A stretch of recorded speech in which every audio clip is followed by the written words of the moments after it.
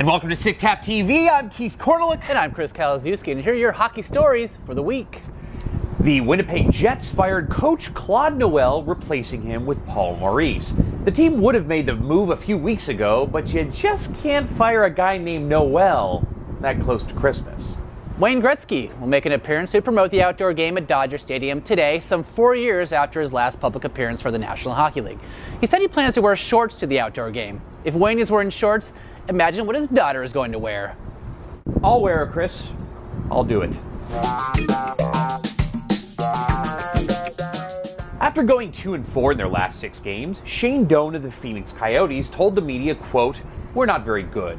Shane, it's not that you're not very good, it's that you're in the wrong conference. In the East, you'd be locked up into a playoff spot, homie." Nicholas Lidstrom's likeness appears on a box of Detroit hockey Heroes. I guess if you can no longer appear as part of a well-balanced scoring attack, you can at least appear as part of a well-balanced breakfast, which I'm totally sure it is. The Penguins' Brandon Sutter's penis was inadvertently revealed during a live interview when the door to the Pens locker room was opened, resulting in something the internet termed Donggate, proving that the only way to upstage Sidney Crosby is just to show your junk on Hockey Night in Canada. What you gotta do. Shaquille O'Neal appeared at a recent Devils game driving the Zamboni and dropping the ceremonial puck. The real story is that he chose to wear an Alexei Ponikarovsky jersey. That would be like showing up to a Shaq-era Lakers game and wearing a Slava Medvedenko jersey. Were they seriously out of Brodeur jerseys in a quadruple XL? Why is he wearing that? Buffalo Sabres rookie center Mikhail Grigorenko will be reporting to his Canadian Junior Hockey League team after initially expressing shock at his demotion from the NHL club.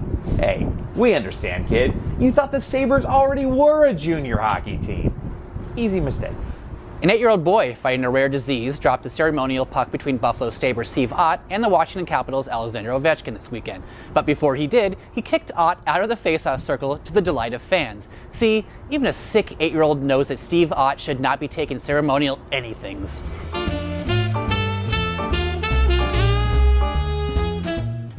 All right, hockey fans, well, if you like the show, don't forget to like and subscribe. It's down below, but Right you know there. that because you always like and Click, click, subscribe. click, Why click. wouldn't you? I'm Keith Korneluk. I'm Chris Kaliszewski. Thanks for watching Stick Tap TV.